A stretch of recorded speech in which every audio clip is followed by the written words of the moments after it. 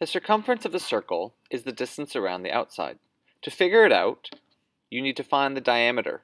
The diameter is the distance from one end of the circle to the other. You then, to find out the circumference, you multiply the diameter by pi, and in this case, we will use 3.14 as a close approximation. If we had a problem where we had to find the circumference of a circle that had a diameter of 2 meters, all we would do is do 2 times 3.14, and we would get the diameter is 6.28 meters. To find the area of a circle, we first need to find the radius. The radius is half the diameter. So if I had a diameter of 2 meters in a circle, the radius would be 1 meter. To find the area then, you multiply pi, so again 3.14, times the square of the radius. So in my example here, it would be 1 squared. Let's try a real example. For our example, let's try a circle that has a radius of 4 meters. So half of 4 is 2.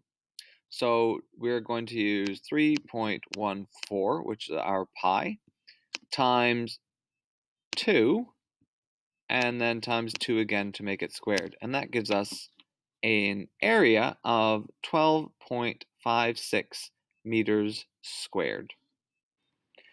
To find the surface area of a sphere, that is, the area on the outside of the sphere, we need to do a couple of different calculations. Again, when you're looking at a sphere, you can find the diameter by taking a slice kind of in the middle, and that will also give you, half of that will give you the radius.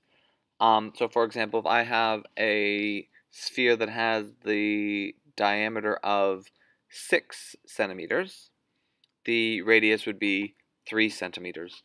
So to calculate the surface area, we multiply 4 times pi, which again is 3.14, or the best approximation is 3.14, times the square of that radius, so times 9 in this case because that's 3 times 3.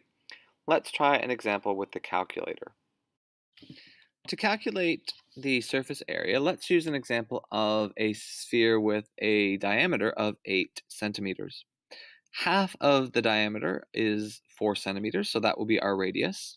So we will multiply 4 for our formula, times 3.14, times 4 for our radius, and then times 4 again for our radius squared.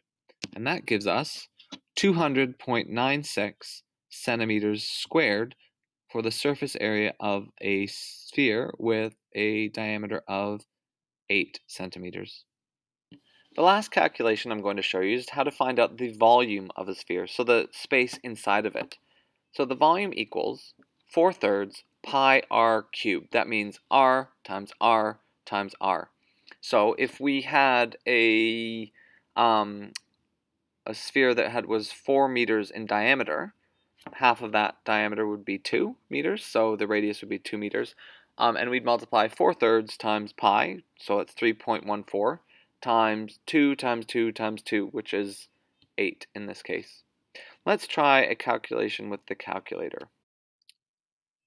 For this example, to find the volume of a sphere, let's calculate the size of the volume of a sphere that has a diameter of 10 centimeters. Half of 10 centimeters is 5, so we will use 4 divided by 3 for 4/3 times pi, which is 3.14, and then we will multiply by 5 times 5 times 5.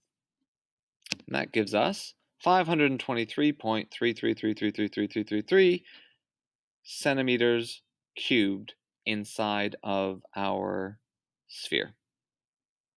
Clever people might have noticed that there's actually the pi button here, and if I press that, pi times 1, it gives me a much longer number for pi.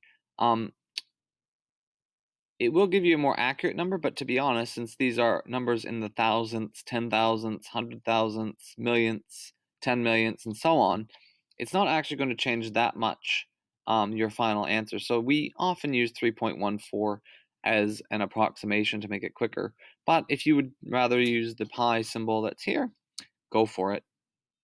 I hope that you've learned something and can do some problems now to find the area, circumference, surface area, and volume of spheres and circles. Please watch some of our other videos to learn some other math strategies. See you next time.